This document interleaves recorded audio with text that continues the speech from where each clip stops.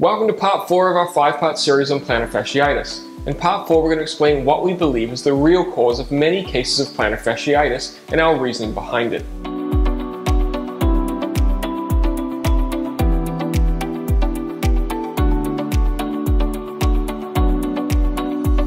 Hey, it's Glenn here from Mehab, the world's leading physical therapy alternative, where we educate and empower you to take control of your recovery. If you're new here, make sure you click that subscribe button, and all the links we mentioned in the video can be found in the description below. As always, this information is meant for educational and demonstration purposes only. With that out of the way, let's get into it. The plantar aponeurosis, aka the plantar fascia, and the underlying intrinsic muscles are incredibly close in anatomic location. So close in fact that it's very difficult to separate the two in cadaver dissection. And while these intrinsic muscles have specific functions related to the movements of the toes, they also assist the plantar fascia in supporting the arch of the foot. Plantar intrinsic foot muscles provide stability, shock absorption, and help transfer ground forces efficiently.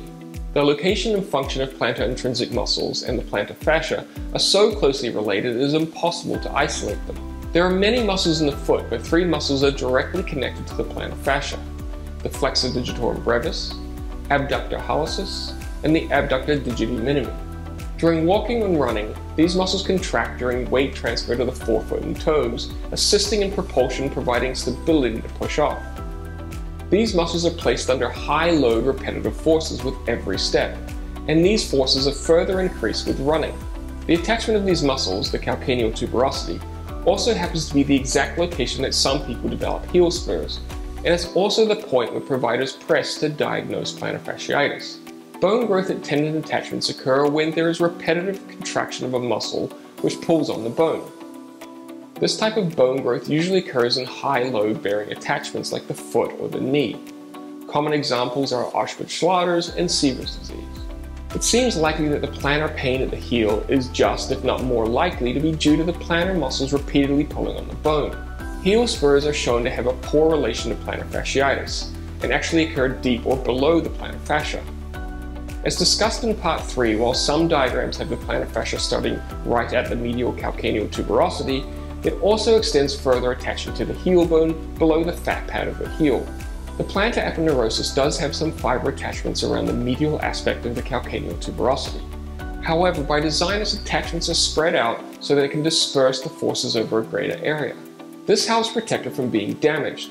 Think of one person standing on a bridge trying to hold up a car with one rope, versus 50 people each holding a rope attached to the car. With 50 points of contact, there is less focal stress, and it's much easier to hold up the car as each person takes on part of the stress. Because of this, the plantar fascia and its larger surface area attachments are much less likely to suffer injury. Additionally, the plantar fascia, or aponeurosis, by design is an incredibly fibrous structure capable of tolerating high and repetitive stress. Based upon the suspect reliability of the diagnoses, the unclear causes of plantar fasciitis, and the structure of the plantar aponeurosis, I believe a majority of plantar fasciitis diagnoses are in fact a proximal plantar intrinsic tendinopathy. This is the result of damage to the tendon or tendons of the plantar foot muscles and not the plantar fascia. There is little crossover in the treatments, so the treatments for plantar fasciitis have little to no effect on proximal plantar intrinsic tendinopathy. This also helps explain why people struggle with it for such a long time. Plantar fasciitis treatments are not effective for a tendinopathy. So let's do a quick review. We have a condition whose causes are not entirely clear, other than that it appears to be related to overload or overstretching. Its diagnostic criteria are flawed, relying on palpation and imaging studies with a 4mm thickness standard that has been proven to appear in people without pain. The underlying intrinsic muscles are directly connected to the plantar fascia and perform some of the same functions. And finally, the treatments used for plantar fasciitis have minimal effect. With all that, it seems more than likely that providers are mistakenly diagnosing plantar fasciitis when it is more likely to be a proximal plantar intrinsic tendinopathy.